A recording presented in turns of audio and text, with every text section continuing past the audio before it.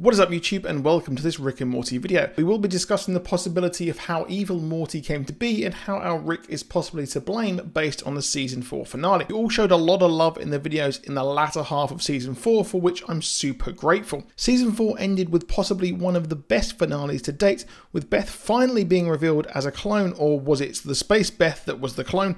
Yes, you never actually saw which one was the real clone, which I guess was okay to be honest. However, it shows how careless Rick is when it comes to cloning, and we also saw these clones can go very wrong, with Tiny Rick essentially not wanting to complete his destiny. So he was cloned himself and also cloned his daughter. We know that Rick is pretty darn reckless when it comes to all of his experiments, so what if he actually cloned Morty, leading to evil Morty, or vice versa? Evil Morty first appeared in episode 10 of season 1, Close Encounters of the Rick Kind. We thought evil Rick was behind the madness, but it was actually evil Morty causing all these issues and later becomes president. As always, there must be a prime Rick and Morty, and Rick says that he is the rickiest Rick. What is not explicitly said, however, is that Morty is the mortiest Morty. I guess we have to assume he is, but Rick said that it goes without saying and never actually said it. So that is very curious. Maybe this Morty here is not his version whatsoever. I mean, they are both from the same dimension. It has long been the prevailing theory that evil Morty is actually C-137's original Morty, but there was a rift.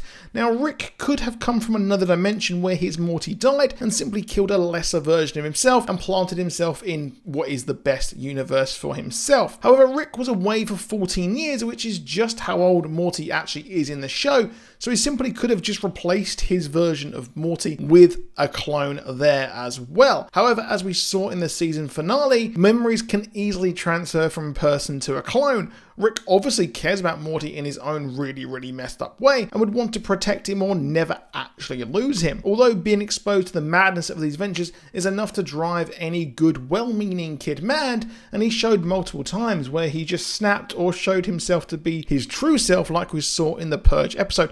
And most recently, he did amazing, awful things when he had a save point and thought that there were no repercussions whatsoever. Yes, this dimension's Morty is unfortunately inherently bad, it seems, just like evil Morty, who is actually very bad. So why does evil Morty actually exist in the first place? Put simply, I believe that he is a clone of our Morty. I think that he is actually the original Morty, and the Morty we've had throughout the season thus far, the kind of prime Morty that we've had, he is actually a clone of the evil Morty. Rick was missing for 14 years and he returned where the exact age Morty is, and that is very curious there. But what if this isn't Rick's first Morty? What if 14 years ago he did have the same experience of growing up with a C-137 Morty, only for things to go completely south? I think that Rick tried before to nurture Morty, but Rick being Rick somehow exacerbated Morty's own evil inside him. We saw how savage Summer can get. We saw how Beth's clone led her to being the Luke Skywalker of the universe. So the Sanchez family actually have some pretty dark stuff deep within inside them. What if Rick really messed up with Morty, leading him to become the evil Morty? Morty would have enough knowledge to go around the universe and kill Rick in revenge for being abandoned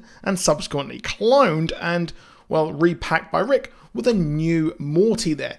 He was the mastermind of the elaborate plan to kill the main Rick, and as well as that, he is now the president of the Citadel. Rick could have placed this clone Morty in the Smith family, replacing him there with a clone that he engineered to maybe not totally turn evil. But his true self does come out every now and then. We have Rick have his year anniversary of being back in the family's life, and he missed all of Morty's life because he was away for 14 years there, but we see photos of him with a baby Morty a couple of times, which is very interesting.